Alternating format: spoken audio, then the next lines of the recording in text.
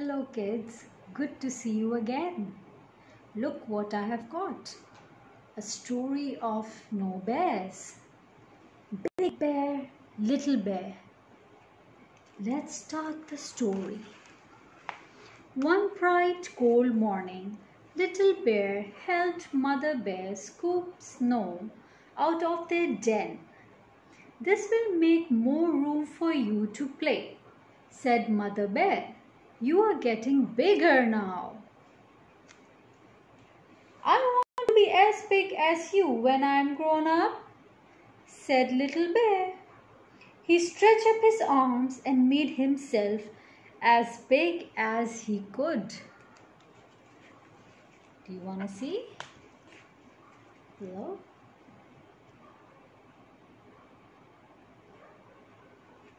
Then what happens?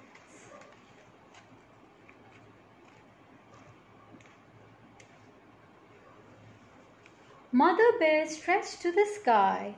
You'll have to eat and eat to be as big as I am, she said. When I'm big, I'll wrestle you in the snow, said little bear. Wrestling in the snow was his favorite game. See, he loved to wrestle in the snow.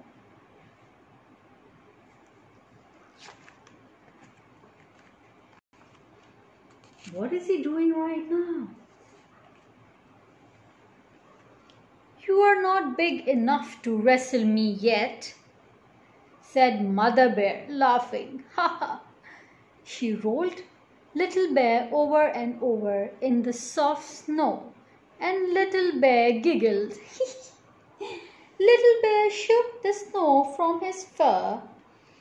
When I'm grown up, I want to run as fast as you can. Mommy, you'll have to practice if you want to be as fast as I am, said Mother Bear.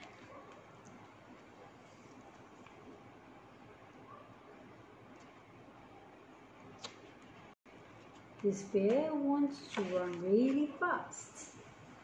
Okay. Little Bear darted away and ran as fast as he could. But his mother soon caught up with him. Run faster, she called. I can't, said Little Bear. I'm not grown up yet. Look. Maybe if he practiced more, he can become faster than her mother. Oh my goodness. I'll show you what it's like to be grown up, said Mother Bear. Climb onto my shoulders. When Little Bear stood on his mother's shoulders, he could see to the end of the world. And when he reached up his hands, he could nearly touch the sky. Now you are big, said Mother Bear. You know how did she do it? Wow!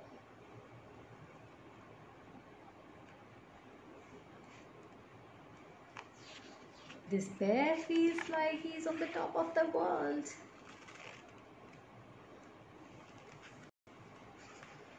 Let's run, cried Mother Bear, and she ran faster and faster. Little Bear felt the wind rushing against his face and blowing his ears back. This is how I'll run when I'm grown up, said he shouted.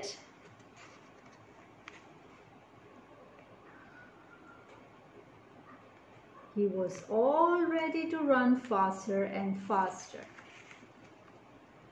Wow! Can you see how happy and motivated this little bear is?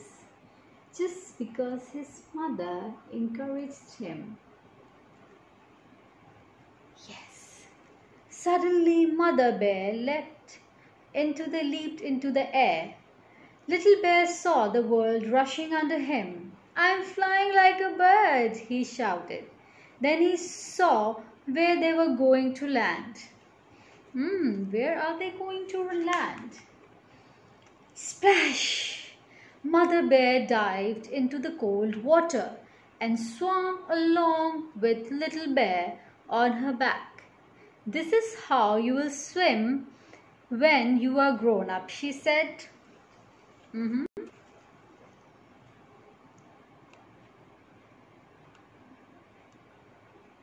Wow! So he learned to wrestle, he learned to run fast, and now he's learning how to swim. Then what happens? Little Bear watches Mother carefully so he would know what to do next time. I'll soon be able to swim like that, he told himself.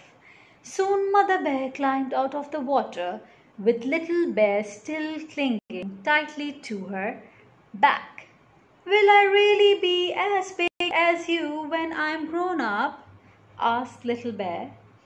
Yes, you will, said his mother, but I don't want you to grow up yet.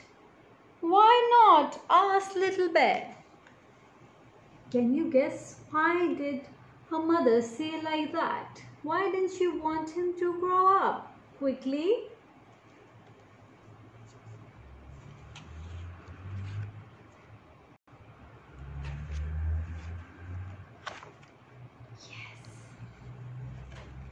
You won't be able to sit on my shoulders when you are grown up, said Mother Bear, as she carried Little Bear back to their snow den.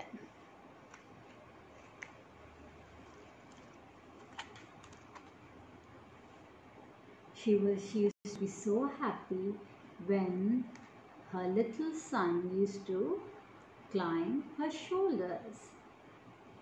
Wow.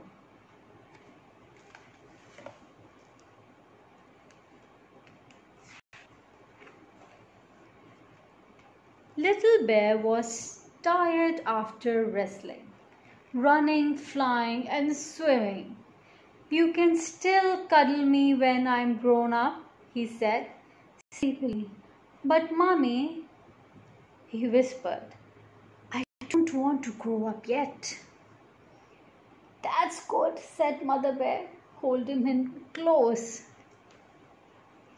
Look. This is the way she used to cuddle his son. You are perfect, just the way you are. Little Bear snuggled into his mother's soft fur, and they went to sleep together in their cozy den in the snow. This is the end of the story. I hope you like this story by the really famous author David Bedford and Jane Chapman. Yes, Miss Isha forgot to tell you the author before. I'll see you next time with another interesting story. Till then, take care.